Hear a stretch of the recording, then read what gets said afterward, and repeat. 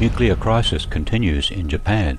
More than a month after the initial devastating 9.0 magnitude quake and tsunami caused extensive destruction in the northeast, another major aftershock measuring 6.3 on the Richter scale struck on Tuesday morning, April 12th. The tremor occurred just hours after a magnitude 6.6 aftershock triggered landslides on Monday, claiming at least 6 lives. The latest quake was centered in Chiba Prefecture, neighboring the troubled Fukushima Daiichi nuclear power plant. A fire that broke out there minutes later was reportedly extinguished as Tokyo Electric Power Company, or TEPCO, ordered hundreds of workers and engineers at both the Fukushima Daiichi and Daini nuclear plants to evacuate.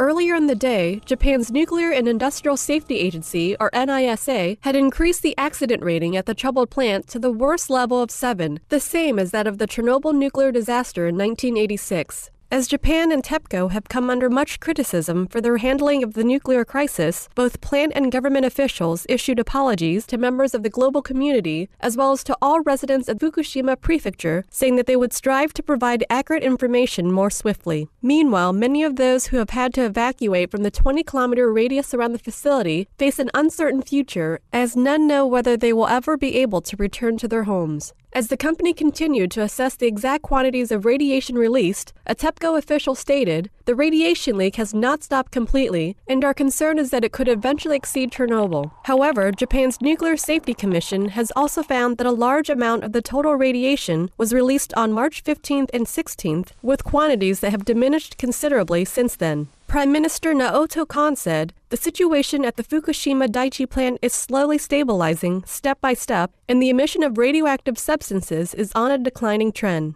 Workers trying to restore the cooling systems at the plant have not been able to make progress over the past few days. To prevent a hydrogen explosion at reactor number 1, workers were injecting nitrogen into the containment vessel. However, as its internal pressure has hardly risen, TEPCO said there may be a gas leak there, although radiation levels around the area have not changed. On Tuesday evening, plant personnel began transferring contaminated wastewater that is filling a tunnel outside reactor number 2 into a secured storage area inside the reactor's turbine building. Meanwhile, Japan's economics minister Kaoru Yosano warned on Tuesday that the damage caused from March 11th's earthquake and tsunami may be even worse than initially projected due to resulting power shortages that are hindering factory production. With direct damages estimated at about $300 billion, the disaster is the world's most costly, with over 13,200 confirmed fatalities and more than 14,500 people still listed as missing. A sharp rise in these figures is also expected due to so many in coastal communities who remain unaccounted for.